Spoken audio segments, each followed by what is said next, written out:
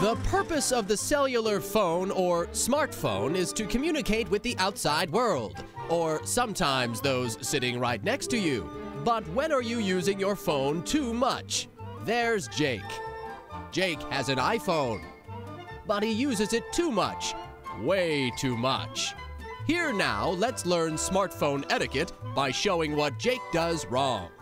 In a business meeting at the office, everyone is paying attention to the daily activities. But there's Jake with his head down. Under the table, there's that smartphone. Your coworkers notice more than you think. Not very smart, Jake. What should you do instead? To appear engaged as a team player, leave your phone at your desk. If you're expecting an urgent call, mention it before the meeting and excuse yourself and step away when you take that call. In longer meetings, schedule a short break to check emails and phone messages, and most of the time, it can wait. And no matter what, put that phone on silent or vibrate. Yeah, after work we can get together. Yeah, we could talk about it at Henry's across the street. Boy, that's annoying. Excuse me? Yes, that's right, Jake. Annoying. Says who? We do.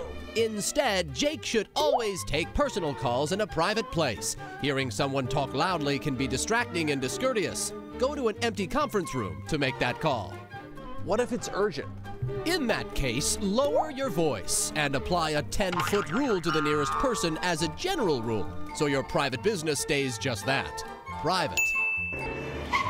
Uh-oh, not in the car.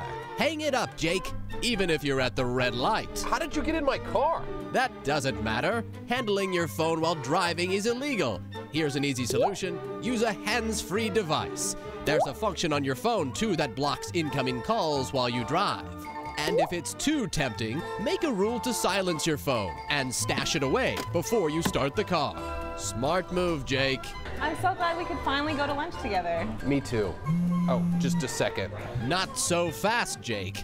That's considered rude and not smart smartphone etiquette. Instead, prioritize human contact and resist the urge to take that call.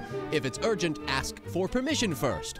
And ask yourself this: what impression am I making if the phone is more important? Okay, sorry about... You never know how bad your smartphone habits might offend someone else.